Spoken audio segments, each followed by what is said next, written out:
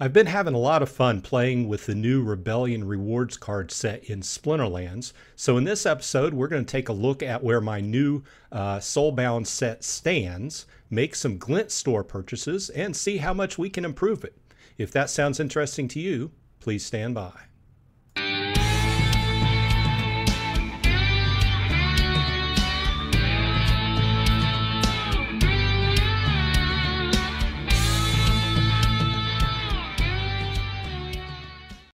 Hey, all you Splinterheads, welcome back. Bronze Dragon here saying, hey, thanks for dropping by. I appreciate your time. If you continue to like this content, please leave a like. And if you aren't subscribed, why not? I appreciate it. It helps me out. Okay, with that said, I've been down for a little while. If you didn't know, I had to cancel my last live stream, which if you didn't know, we have a Saturday afternoon / morning live stream. It occurs at 11:30 Eastern time every Saturday, where we talk Splinterlands and all things Hive gaming and, you know, a few other games thrown in there as well. But with that said, this last weekend I had to cancel it because I had a bout of COVID, and like you may be able to hear, my voice is not the same.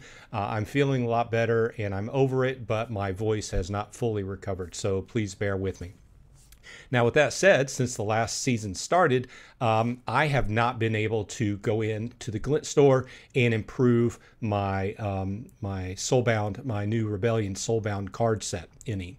So that's what we're going to do in this video. But just right off, let's go ahead and take a look at where I finished. Now, this is my primary account. My primary account ended up with 162,500 Glint at the end of last season, and it ended in Champ 3 at 3,800.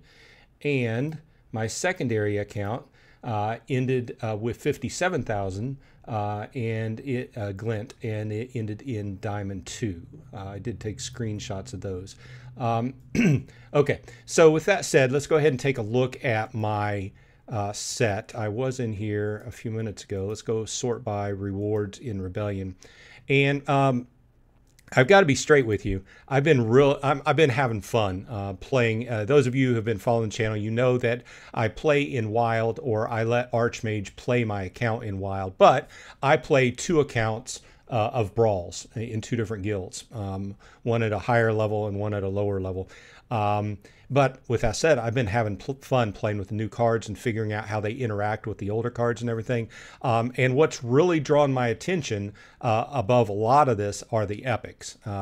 Of course, there's been a lot of discussion about Olivia the Brook and with her pretty wild power Mimic. If you haven't played with her much, I encourage you to go ahead and get some matches in with her because she's pretty wild.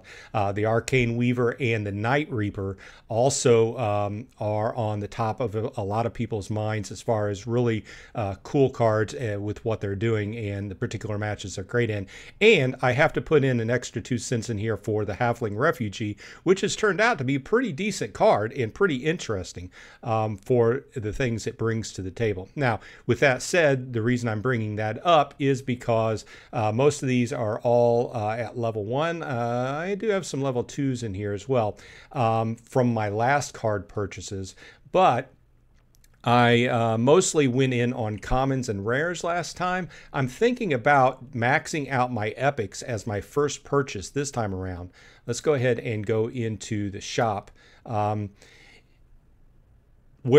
a quick bring you up to speed, my card set currently, my commons are at level 3 and 4 mostly, my rares are at level 2 mostly, and my epics are at about half and half, level 1, level 2, and my legendaries are at level 1s, the ones I do have. As we all know, legendaries are pretty expensive, but what we're going to do is we're going to work our way up here. I am going to max out, I believe I have 505,000 Glint to use, and it's doing me no good there. So let's buy some cards. The first thing I always do, I'm going to buy 2 rounds of merits because I believe I'm going to bypass the chest this time around. I know there's been a lot of discussion about that. Gathering the Magic did a video on that, but I think I'm going to bypass that this time around, the chest that is. But I'm going to buy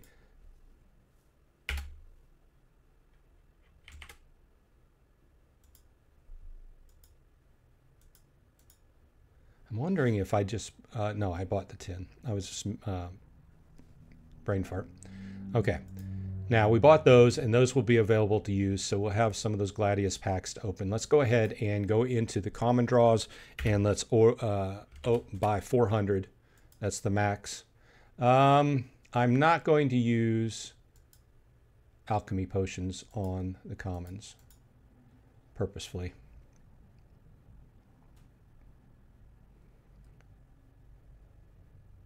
A lot of cards to uncover, so I'm just going to let it uncover them all. And then we're going to go in and do combinations and see where my set stands after that. Just do reveals. A lot of these cards I like. I like the Nimblebook Explorer.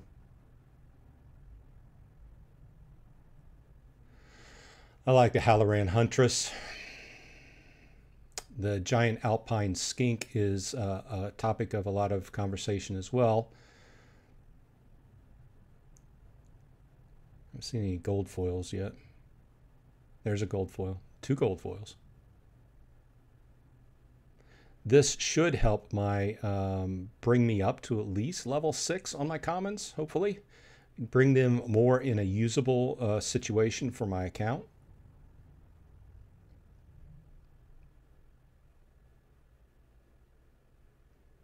400 cards takes a while to overturn. My thinking on this is just go ahead and get the commons and rares. There's another gold foil maxed out so I can concentrate more on the epics and legendaries as time goes along. But also have the commons and rares that I can use, which are very useful in my matches, especially whenever I play my guild brawls. Previously, I had not been able to play in the guild brawls.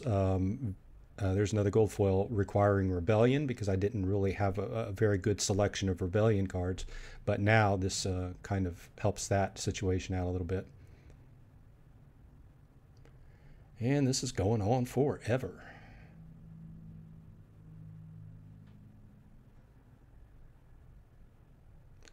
Meanwhile, back at the Batcave,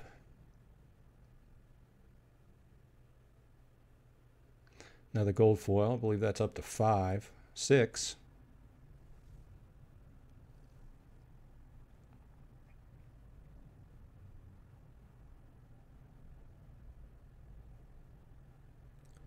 Okay, there we go. That should help me out immensely. Let's go ahead and close that out. If it closes. Okay, so now with that said, let's go ahead and see where I stand. Still got 440. Let's go ahead and the rare draws will be 75,000 for 100. Let's go ahead and use alchemy potions on the rares.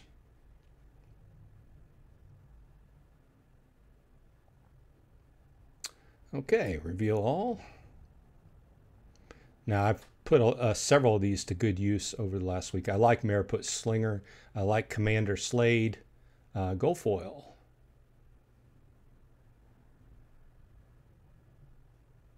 The Quilloon Legionary is also pretty cool. Another gold foil. The trick is just finding the right situations to use them in. Another gold foil.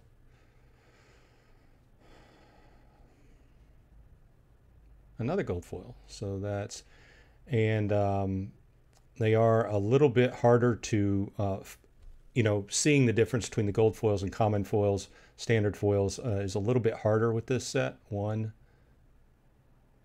2, 3,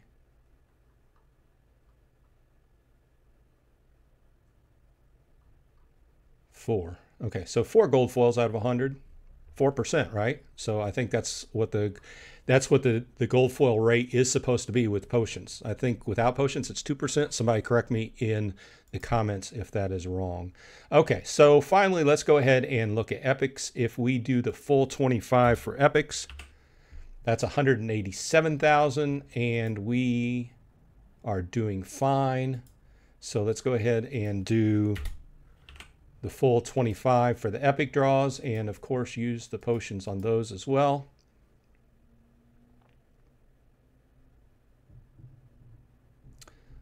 Go ahead and reveal all. Gold foil, nice. Love that artwork on Shock Trooper. Let's see, I got a Olivia the Brook, 2 Olivias, 3 Olivias. 3 Olivias, nice. Okay, so 1, 2, 3, 4, 5 Night Reapers. I think that Night Reaper, my bot has, or the Archmage has even picked that up and started using that. That's very interesting. Spices things up in Earthquake match. I like this Halfling Refugee because for 1 mana and 2 damage, even with the Weary on it, I think it's almost a no-brainer. I like this. It's like I like most of these. I like the artwork on the Shock Trooper. I still haven't found a really great use for him. Although starting off at 4 mana with 4 damage, you can't overlook him. And Arcane Weaver, not Arcane, Arachne Weaver, sorry, is also very strong. There's a gold foil Kazi Conjurer. Okay, so everything looks good there. And we are left. I've got 178. We are left with legendaries. So let's get 2 legendary draws, right? And of course, use the alchemy potions on those. Got to beef up my legendaries a little bit. We got an Ember Guard. And that is, no, it's not a gold foil. It's just surrounded in yellow. And we got an Endless Gibbon. I see they've changed things around a little bit. So it makes it kind of hard to tell if it's a gold foil or not because they surround it all with yellow. Plus they put the word legendary. Now, I'll draw you. Let's go ahead and go over to, yeah, this is the right thing. Now, maybe I've missed this. Please call me out and tell me when they added this to the game, but I saw somebody else on their video point this out, and I'm sorry, I forget who did it. But they've added this combine all cards button at the top. I think it was KGM Jam pointed this out. Now, this is great. This is a great quality of life because otherwise I would have to cut this video and go through here and combine these all by hand. And it would take a lot of times. Last time I did it for video, it took me like half hour, 40 minutes to go through and combine them all and then come back and start the video again, just so I wouldn't waste your time, right? But the combine all cards button is a great addition. Plus they point out that this will combine as many cards as possible from the currently displayed list. Additional cards past max level will not be combined. This cannot be undone. And obviously they're warning you because in some situations you might not want to combine everything. Maybe you're just going to a certain level and holding extra BCX for another reason. I don't know. But in this case, this is a new rewards card set. My first goal is just to max these cards out, right? So let's go ahead and confirm.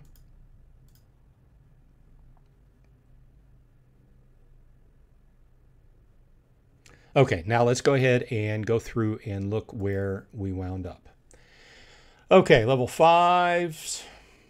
Okay, my commons all ended up at level 5, so that's pretty simple. They're getting borderline into, I guess depending upon the exact situation, they might be useful now in certain situations. Let's go ahead and look at my rares, and we've got level 2, 3,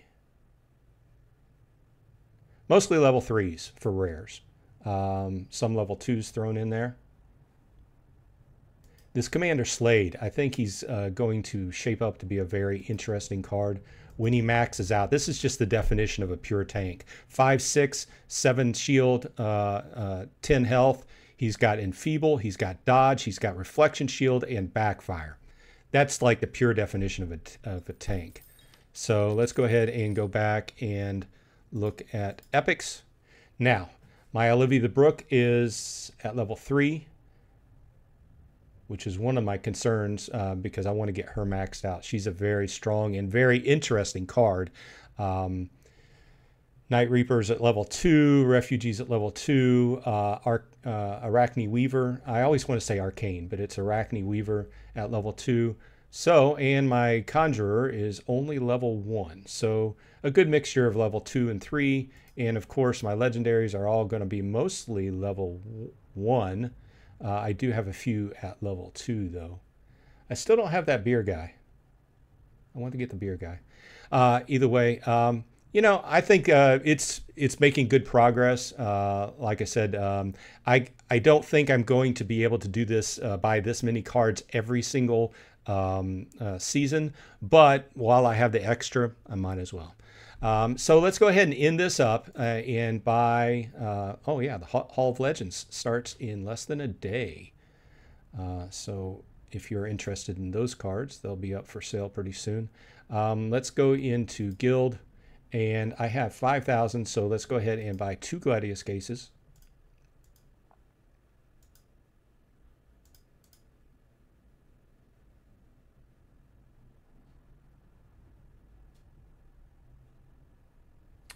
Okay, and that means I have 9 Gladius cases I can open.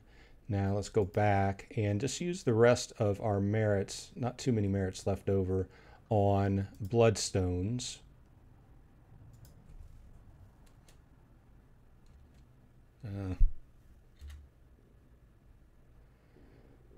30, 35, 32. Okay, close enough. I can get 32. Okay, so if you're not familiar with what Bloodstones are, they're very much like potions, except for they're used for Gladius cards, Gladius packs, and the Bloodstones are one of the items you can get when you level up your guild, have the guild store, and have access to, but you still have to buy them. But they're like using potions, right? It improves the odds of getting a legendary card. Okay, let's go ahead and open my 9 Gladius cases. And it will use those Bloodstones for whatever they're worth. And see what I get here. Because once again, the Gladius cards are some of the most powerful cards in the game. They take a super long time. Hey, it's legendary. Super long time to level up. But they're very powerful. I like this. It's an overall improvement, I think. They're working on the graphics in the game. You can see that the cards, not only they've improved where they have like a little glowing background to tell you your rarity, but they also give the rarity name underneath it. Nice upgrade. Thanks, Nate and team. Good job. Okay, so my legendary is Tatiana Blade. And I'm not sure if I have one of her. I only have like one other of her. Got a gold foil Bertrall. 2 Catrelbas. Those are always welcome. Lisa Fox. A lot of these I use frequently. Gorth. Hardly ever use him. A Captain Katie. Perennial favorite. And Isgald Vorst. I use him pretty often as well. So let's go over and look at, just as a way to finish up here, let's look at the Gladiator cards. And let's go ahead and do a combine.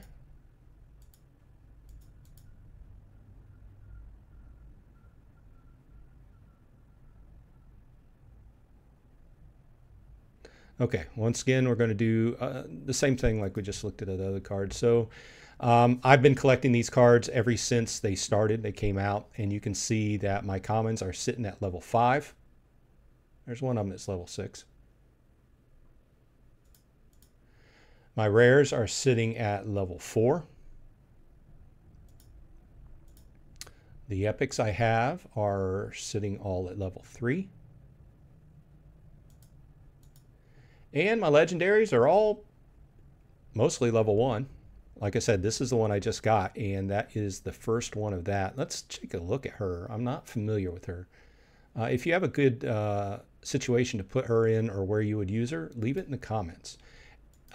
Not that I'll probably ever see her maxed out, but maxed out, she has close range, bloodlust, dodge, inspire, and true strike. Nice. Probably never get that. I mean, it's taken this long, and this is the first BCX of this card I've gotten. Either way, this has been Bronze Dragon. Hope you enjoyed looking at me spending a bunch of glint and improving my Rebellion rewards card set. Let me know what you got in your last purchase and how you're doing, how your card set is doing since it released a few weeks ago. This has been Bronze Dragon. I hope everyone on your side is happy and healthy. And hey, I'll see you in Splinterlands.